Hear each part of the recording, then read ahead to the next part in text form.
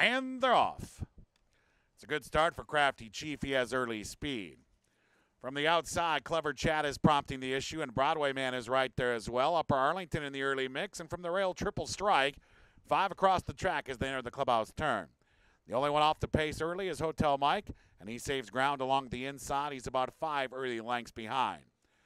Triple Strike takes advantage of the rail, saves the ground, and grabs the lead. Crafty Chief just behind him in second. Broadway Man now third. Upper Arlington is 4 lengths back. He's currently fourth, and he's in front of Clever Chat and Hotel Mike. Those two are at the back of the pack. They have 5 furlongs to go. It's Triple Strike just in front of Crafty Chief.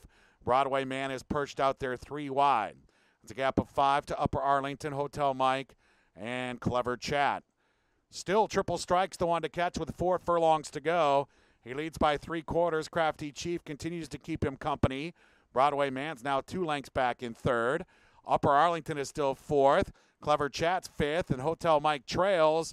And Crafty Chief now attacks Triple Strike. Crafty Chief on the outside, Triple Strike inside, and Broadway Man is right there as well. Upper Arlington needs to pick up 5 lengths to catch this trio. Clever Chat is second last, and the trailer is Hotel Mike. And Crafty Chief between rivals, a short lead.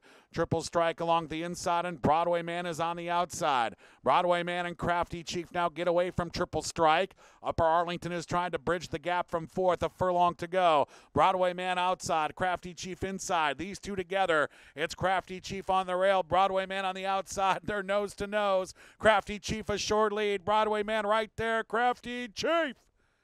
Broadway Man finished second. I think Upper Arlington was up for third. Triple Strike made that a photo for show.